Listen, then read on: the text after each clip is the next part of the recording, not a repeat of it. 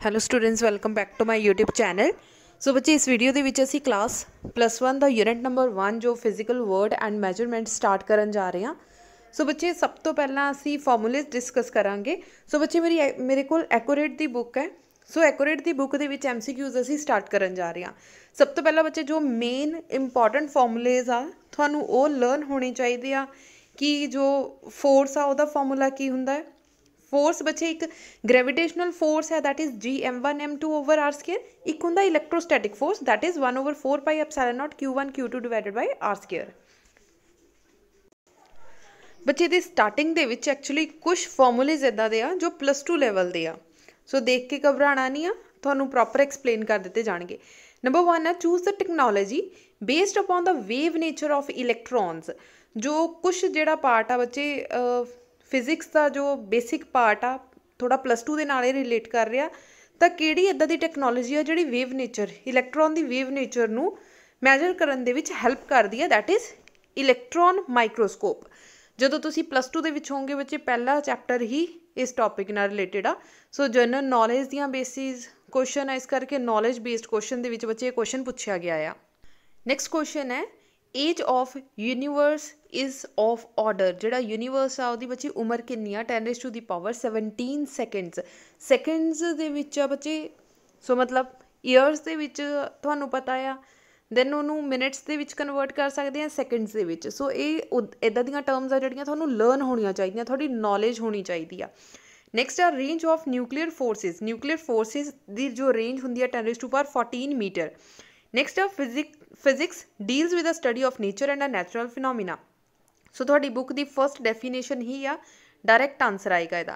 Next uh, who was the first to discover cosmic रेडिएशनस। Cosmic radiation सब तो पहला जिहड़े आ विक्टर F हैस ने जिहड़ी आ डिस्कवर कीती सी। सो सिंपल इहदा सी आंसर आ जाएगा। Which of the following quantity is कंजर्वड। किहड़ी quantity आ जिहड़ी कंजर्व मतलब ना तो वो क्रिएट हुंदी है ना ही वो डिस्ट्रॉय हुंदी है। जिहड़ा मास आ, मास बच्चे इनक्रीज भी हो सकता, मास डिक्रीज भी हो सकता। सिमिलरली फोर्स, मास नूं तुसी एग्जाम्पल अगर समझ नहीं होवे, मान लो तुसी सब्जी लैन गए आ, तुसी 1 किलो सब्जी लेती, मन बदल गया, तुसी कह दिता भी 1.5 किलो कर दे, मास उहदा इनक्रीज हो गया। ठीक है। सिमिलरली जे आप अपनी बॉडी की गल भी करते हैं, तुसी बहुत ज़्यादा खाओ, काफ़ी दिन तक खाते रहो, तो अपनी क्वांटिटी तो ज़्यादा खाओगे तो थोड़ा वेट इनक्रीज़ हो जाएगा, मास इनक्रीज़ हो जाएगा। मतलब ये कंजर्व नहीं रह सकता। फोर्स भी कंजर्व नहीं रह सकती। मान लो मैं थानू कहां किसी बैड नूं धक्का लगाओ, किसी टेबल नूं धक्का लगाओ, तुसी घट धक्का लगाओगे, फोर्स घट लगाओगे तो थोड़ा टेबल जिहड़ा आ थोड़ा मूव करेगा। अगर तुसी ज़्यादा फोर्स दे नाल लगाओगे तो थोड़ा टेबल ज़्यादा हिलेगा। सिमिलरली तुसी बॉल अपने पैरों को रख लो, अगर हल्की जी किक करोगे तो बॉल बिल्कुल पोली जी अगे जाएगी। अगर तुसी ज़्यादा जोर की किक करोगे, फोर्स ज़्यादा लगाओगे, डेफिनेटली बॉल बहुत दूर तक चली जाएगी। तो मतलब फोर्स भी जिहड़ा कंजर्व नहीं रह सकता। नैक्सट टॉर्क है, torque is force into perpendicular distance. क्योंकि फोर्स ही कंजर्व नहीं हो सकता तो टॉर्क भी कंजर्व नहीं हो सकता। एनर्जी की आ, कोई भी एनर्जी आ वो कंजर्व रह सकती है, क्योंकि जिहड़ी एनर्जी आ कदे भी क्रिएट नहीं हुंदी, कदे भी डिस्ट्रॉय नहीं हुंदी।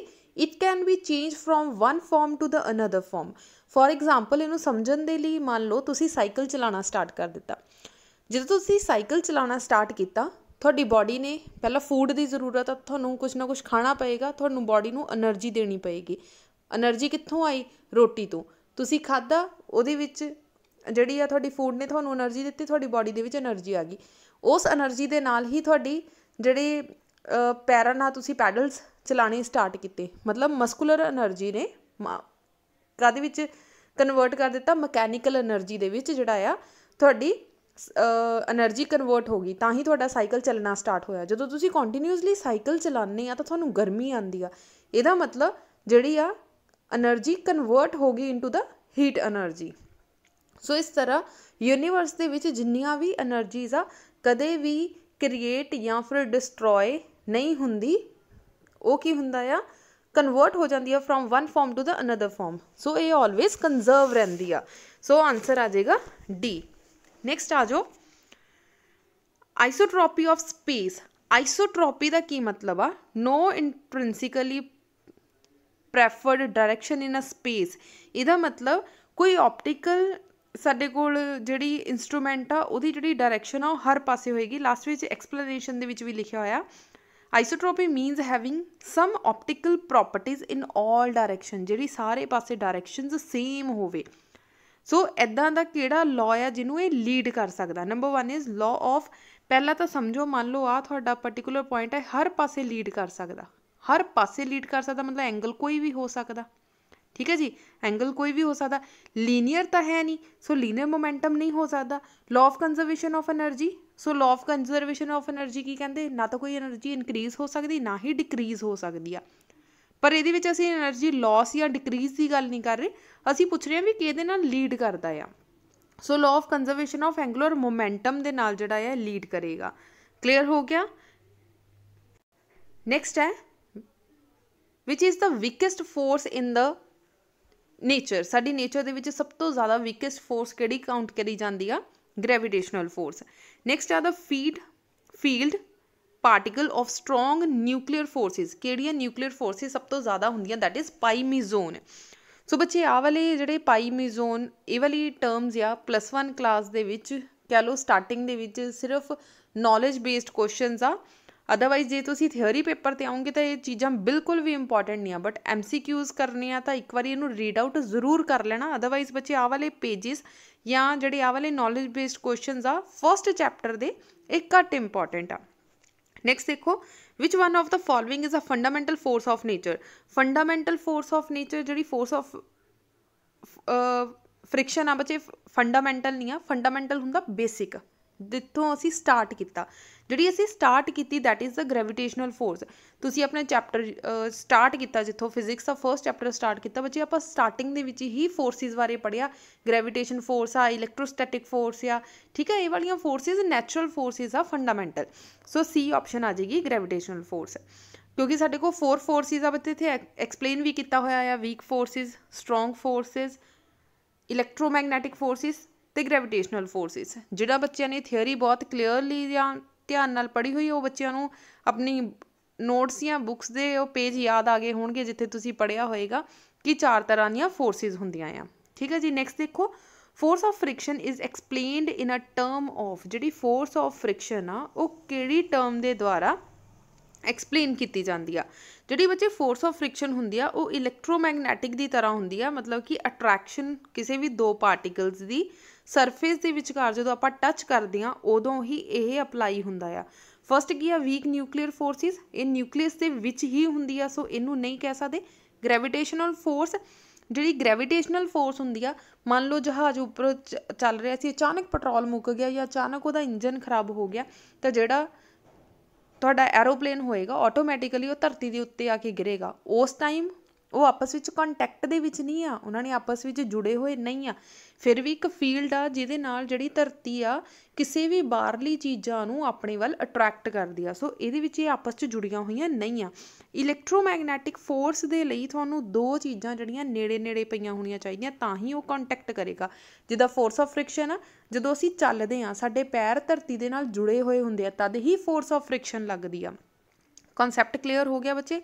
ਫੋਰਸ ਆਫ ਫ੍ਰਿਕਸ਼ਨ ਮਤਲਬ 2 ਚੀਜ਼ਾਂ ਆਪਸ 'ਚ। ਹੁਣ ਮੈਂ ਤੁਹਾਨੂੰ ਕਹਾਂ ਕਿ ਕੰਧ 'ਤੇ ਹੱਥ ਲਗਾਓ, ਜਦੋਂ ਤੱਕ ਤੁਸੀਂ ਕੰਧ 'ਤੇ ਹੱਥ ਨਹੀਂ ਲਗਾਓਗੇ ਤੁਹਾਨੂੰ ਉਹਦੀ ਜਿਹੜੀ ਆ ਸਰਫੇਸ ਰਫ ਆ, ਸਮੂਥ ਆ ਕਿ ਕਿੱਦਾਂ ਦੀ, ਤੁਹਾਨੂੰ ਨਹੀਂ ਪਤਾ ਲੱਗੇਗੀ ਜਦੋਂ ਤੱਕ ਤੁਸੀਂ ਉਹਨੂੰ ਟੱਚ ਨਹੀਂ ਕਰੋਗੇ।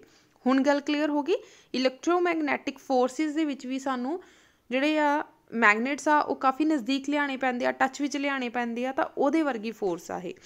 ਨੈਕਸਟ ਆ ਜਾਓ, candle is a unit of ਲਿਊਮੀਨਸ intensity, ਠੀਕ ਹੈ, ਇਹ ਤਾਂ ਤੁਸੀਂ ਬਹੁਤ ਵਾਰੀ ਪੜ੍ਹ ਚੁੱਕੇ ਆ, ਤੁਹਾਨੂੰ ਲਰਨ ਵੀ ਹੋ ਗਈ ਹੋਏਗੀ। ਲੈਂਥ ਕੈਨੋਟ ਬੀ ਮੈਜਰ ਬਾਈ ਡਿਬੇ, ਜਿਹੜਾ ਡਿਬੇ ਹੁੰਦਾ ਬੱਚੇ ਉਹ ਡਾਇਆਮੈਗਨੈਟਿਕ ਦਾ ਯੂਨਿਟ ਆ, ਸੋ ਉਹਦੇ ਨਾਲ ਅਸੀਂ ਮੈਜਰ ਨਹੀਂ ਕਰ ਸਕਦੇ। ਨੈਕਸਟ ਆ ਬੱਚੇ ML-1 T- ਸਕੇਅਰ ਰਿਪਰਜੈਂਟ, ਕਿਹਨੂੰ ਰਿਪਰਜੈਂਟ ਕਰਦਾ ਆ? ਸਟ੍ਰੈਸ ਨੂੰ ਨਹੀਂ ਕਰਦਾ, ਯੰਗਸ ਮੋਡੂਲਸ ਨੂੰ ਨਹੀਂ ਕਰਦਾ, ਕਿਉਂਕਿ ਬੱਚੇ ਇਹਦੇ ਯੂਨਿਟਸ ਕੀ ਹੁੰਦੇ ਆ, ਸਟ੍ਰੈਸ ਦੇ ਯੂਨਿਟ ਕੀ ਹੁੰਦੇ ਆ? ML-1 T-2, ਠੀਕ ਹੈ, ਜਿਹੜੇ ਨਹੀਂ ਇਹਦੇ ਆਨਸਰ ਜੋ ਹੁੰਦਾ ਆ M। ਸੋ ਸਟ੍ਰੈਸ ਦੇ ਬੱਚੇ ਉਹਨਾਂ ਨੇ ਐਕਸਪਲੇਨ ਵੀ ਕੀਤੇ ਹੋਏ ਆ। ਪ੍ਰੈਸ਼ਰ ਦੇ ਯੂਨਿਟਸ ਕੀ ਹੁੰਦੇ ਆ? ਸੇਮ ਹੁੰਦੇ ਆ ਜੋ ਕਿ ਸਟ੍ਰੈਸ ਦੇ ਆ। ਯੰਗਸ ਮੋਡੂਲਸ ਦੇ ਵੀ ਸੇਮ ਹੁੰਦੇ ਆ। ਇਹਦਾ ਮਤਲਬ ਸਾਰੇ ਦੇ ਸਾਰੇ ਇਹਦੇ ਆਨਸਰਸ ਹੈਗੇ ਆ, ਇਹਦਾ ਮਤਲਬ ऑल ऑफ अबव, तो डी आंसर आ जाएगा all of above. Next uh the dimension of light year किहदे dimension uh length दे या फिर डिस्टेंस दे। सो असीं लिख दिता L. Dimension formula of L-1 L³ T-2 that is the gravitational constant. सो इस book ने बच्चे प्रॉपर वे ना एक्सप्लेन करके दस्या होया कि किद्दां आंसर आएगा। नहीं समझ लगेगा तो बच्चे दस देना, मैं तुहानूं प्रॉपर वे ना एक्सप्लेन कर दूँगी। नैक्सट रिलेटिव डेंसिटी का डिमेंशन फॉर्मूला है जिहड़ा तुसीं खुद ड्राइव करके देख सकते हैं। Next uh the dimension of 1 divided by √ε0 μ0 is that of. बच्चे जिहड़ी आ चीज़ आ ये किहदे इक्वल आ, आ वाली जिहड़ी चीज़ आ ये सी दे इक्वल आ। सी मतलब speed of light they equal आ। सो ਤੁਹਾਨੂੰ ਹੁਣ ε0 ਤੇ μ0 ਦੇ ਡਿਮੈਂਸ਼ਨਸ ਨਹੀਂ ਪਤਾ, ਜਦੋਂ ਤੁਸੀਂ +2 ਦੇ ਵਿੱਚ ਜਾਓਗੇ ਤਾਂ ਇਹਦੇ ਡਿਮੈਂਸ਼ਨਸ ਜਿਹੜੇ ਆ ਤੁਹਾਨੂੰ ਪਤਾ ਲੱਗ ਜਾਣਗੇ। ਸੋ ਤੁਸੀਂ ਕੀ ਕਰਨਾ, μ0 ε0 ਦੇ ਜਿਹੜੇ ਡਿਮੈਂਸ਼ਨਸ ਨਹੀਂ ਪੁੱਟ ਕਰਨੇ, ਸਾਨੂੰ ਇੰਨਾ ਪਤਾ ਆ ਜਿਹੜੀ ਵੈਲਿਊ ਆ ਇਹ ਸੀ ਦੇ ਇਕੁਅਲ ਆ। ਸੀ ਮਤਲਬ ਸਪੀਡ ਆਫ ਲਾਈਟ ਦੇ ਇਕੁਅਲ ਆ। ਸਪੀਡ ਆਫ ਲਾਈਟ ਕਿੰਨੀ ਹੁੰਦੀ ਆ ਬੱਚੇ, LT-1। ਸੋ LT-1 ਆ ਚਾਰਾਂ ਵਿੱਚੋਂ ਧਿਆਨ ਨਾਲ ਦੇਖ ਲਓ ਕਿਹਦੇ यूनिट्स आ वेलोसिटी दे, टाइम दे नहीं है, कैपेसिटेंस दे नहीं है, डिस्टेंस दे नहीं है। सो ये जिहड़ा आंसर तुहाडा फाइनल आ जाएगा। Next uh surface tension has the same डिमेंशनस of. Surface tension they डिमेंशनस uh. Next भी बच्चे डिमेंशन फॉर्मूले का क्वेश्चन है, सो ये खुद ट्राई करके देखना। नैक्सट बच्चे सिंपल ही क्वेश्चनस आ, ठीक है, सिंपल और मोस्ट इंपॉर्टेंट क्वेश्चनस आ, ये बिल्कुल भी स्किप ना करके जाना। सो ये वाले बच्चे चंगी तरीके नाल आ वाले MCQs करके जाओ, ठीक है। सो ये कोई भी टर्म बच्चे मेरे समझाने वाली नहीं आ। जे फिर भी थोनों इन्हां दे विचों कोई भी क्वेश्चन लगे कि ये थोनों समझ नहीं लग रहा तो पूछ लेना। बच्चे 34 था Curie is a unit of. Curie जिहड़ा आ टैंपरेचर नूं मैजर करन दे लई यूज़ किया जाता। किहदा टैंपरेचर, रेडियो एक्टिव सबसटांसिस दा, ठीक है। रेडियो एक्टिव सबसटांस हुंदे आ, तुसीं कैमिस्ट्री दे विच एक टेबल याद किया होना जिहनूं तुसीं पीरियोडिक टेबल बोलदे हो। उहदे लास्ट दे विच इत्थे साइड ते थोड़े जे एलीमेंट पे होंगे जिहदे विच तुसीं लैड, सो इदां दे जिहड़े एलीमेंट्स आ, यूरेनियम वो पढ़ते हैं, ठीक है। यूरेनियम हो गया, थोरीयम हो गया। सो इदां दे जिहड़े लास्ट वाले पढ़ते हैं रेडियो एक्टिव सबसटांसिस हुंदे आ। सो ये वाले सबसटांस दा यूनिट्स आ क्यूरी, ठीक है। ये भी कह लो तुहाडे +2 दे विच ज़्यादा काम आएगा। नैक्सट आ वेबर पर मीटर स्क्वेयर, ये भी बच्चे +2 based he question a test La. Next uh Chandrashekhar limit is a unit of mass. सो ये भी थोड़ी नॉलेज का क्वेश्चन है, ठीक है। Next instrument of मैजरिंग time, time नू मैजर करन दे लई क्रोनोमीटर जिहड़ा यूज़ किया जाता। तुसीं बच्चे शायद बहुत सारिया फिल्म्स दे विच देखिया होना कि इन फ्यूचर असी टाइम भी जिहड़े आ एक तो दूसरी उहदे विच ईयर्स दे विच जा सकते। हो सकता तुसीं डोरेमोन दे विच भी देखिया होवे कि वो टाइम ट्रैवल करके जाते आ। सो इस चीज़ से भी जिहड़े साडे साइंटिस्ट आ वो रिसर्च कर रहे आ कि असी टाइम ट्रैवल कर सकते हैं, कि असी 100 साल अगे या 100 साल पिछे जा सकते हैं। सो ये चीज़ां भी कह लो साइंस दे विच किते ना किते एग्जिस्ट करदियां आ। सो +1 फिजिक्स दे विच छोटियां छोटियां टर्म्स आ जिहड़ियां कि टॉपिक्स दे विच नहीं आंदियां बट तुहाडी नॉलेज दे विच आंदियां। सो इदां दीयां चीज़ां तुहानूं स्पैशली हैल्पिंग बुक दे विच ही इदां दे क्वेश्चन देखण नूं मिलणगे, ठीक है। इदां दा इंस्ट्रूमेंट जिहड़ा टाइम नूं मैजर कर सकदा होवे। नैक्सट आ जाओ, how many microns are containing in a 1 metre. सो ये तो सिंपल है बच्चे, नैक्सट भी सारे सिंपल क्वेश्चन आ। सो फिर भी किसी भी क्वेश्चन दे विच कोई भी प्रॉब्लम आवे तो बेटा पूछ लेना, ठीक है। Next uh which of the following has the largest least count. बच्चे हुण लीस्ट काउंट आ तुहाडी जदों तुसीं स्कूल जाओगे तो अपनी क्लास टीचर नूं जरूर रिक्वेस्ट करना कि spherometer, vernier calliper, screw gauge और मीटर स्केल जरूर दिखा देण। तुहानूं बच्चे ऑटोमैटिकली क्लीयर हो जाएगा कि ये की चीज़ां हुंदियां ते इन्हां दा लीस्ट काउंट असी किद्दां मैजर करते हैं। सो इन्हां दे विचों जिहड़ा मीटर स्केल आ वो मेन आंसर आ। नैक्सट आ मोस्ट एक्यूरेट आंसर किहड़ा आ। हुण देखो बच्चे मोस्ट एक्यूरेट आ 0.005 मीटर n, ठीक है, n। सो बच्चे इत्थे नैनो ठीक है, मिली नैनो आएगा, कैपिटल N आ। सो इन्हां चों सब तो ज़्यादा एक्यूरेट जो आ वो 50.00 मिलीमीटर है, क्योंकि मिलीमीटर उस तो ज़्यादा छोटे यूनिट आ नैनो तो। नैक्सट आ जाओ, screw gauge can measure the diameter of the thin wires और similar objects with accurate up to.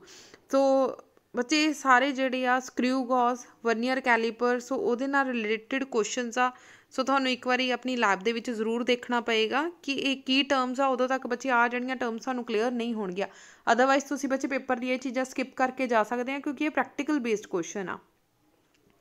Next भी तुहाडी बुक नाल रिलेटेड इंपॉर्टेंट क्वेश्चनस आ सो एक बारी ये सारे क्वेश्चनस जरूर कर लेना। ठीक है, सो ये बच्चे सिंपल क्वेश्चनस आ 58 क्वेश्चन जोड़ा बच्चे थोड़ी लास्ट सितंबर एग्जाम दे विच भी आया सी सो तुसी देख सकते हैं। नैक्सट बच्चे अंडरस्टैंडिंग बेस्ड क्वेश्चन स्टार्ट हो गए 61 क्वेश्चन थोड़े सिर्फ और सिर्फ नॉलेज बेस्ड क्वेश्चन सी। अंडरस्टैंडिंग बेस्ड क्वेश्चन बच्चे नैक्सट स्टार्ट हो रहा। ठीक है, ये थोड़े सारे इंपॉर्टेंट क्वेश्चनस आ। नैक्सट देखो बच्चे जिदा समझ लो third question the mass and the volume of a body are 4.2 मतलब थानू मास गिवन आ ते वॉल्यूम गिवन है। ठीक है, आ थोड़ा मास गिवन है और वॉल्यूम गिवन है। कहते डेंसिटी पता करो, डेंसिटी किहदे इक्वल हुंदा है मास ओवर वॉल्यूम। मास और वॉल्यूम दोनों की वैल्यू पुट करो सॉल्व करो तो आ जिहड़ा तुहाडा एक्यूरेट आंसर आ जाएगा। बच्चे फोर्थ क्वेश्चन देखो द नंबर 2.745 एंड 2.735 नू राउंड ऑफ करना, round of up to 3 significant figure 3 मतलब सिर्फ इत्थे तक। जे तो बच्चे इत्थे ईवन नंबर आ 4 जिदा ईवन नंबर आ तो 5 ने इनू कैरी नहीं देना सो 2.74 आंसर आ जाएगा।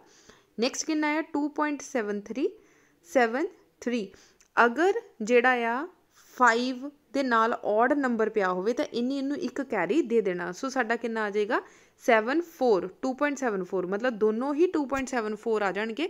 सो ऑप्शन नंबर तुसी देख सकते हैं साडा डी जेड़ा आ राइट आंसर है। नैक्सट भी बच्चे दे नाल दे सिमिलर क्वेश्चनस आ सो एक बारी ट्राई करके जरूर देख लेना क्योंकि कल्ला कल्ला तुहानूं सल्यूशन प्रोवाइड आ।